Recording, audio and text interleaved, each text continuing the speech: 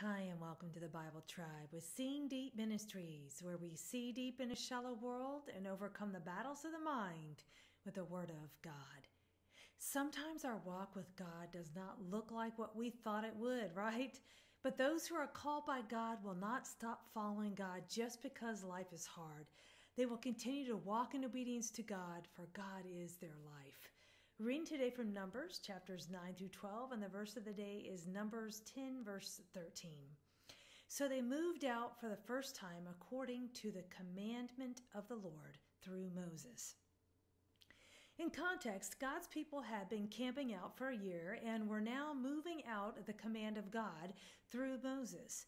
According to the Matthew Henry commentary, after the Israelites had continued nearly a year at Mount Sinai and all was settled respecting their future worship, they began their march to Canaan.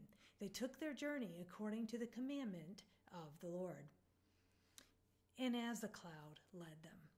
I chose the key word commandment, which is the Hebrew word peh. It means to speak mouth to mouth with a messenger or spokesman. God has not left us without instruction. God's commandments are not suggestions. Thought of the day: walk in God's way, not yours. Application: obedience is not based on our intent alone, but on our action that follows. Go with God and His precious word, friends. Tune in tomorrow as we head back into the book of 1 Chronicles.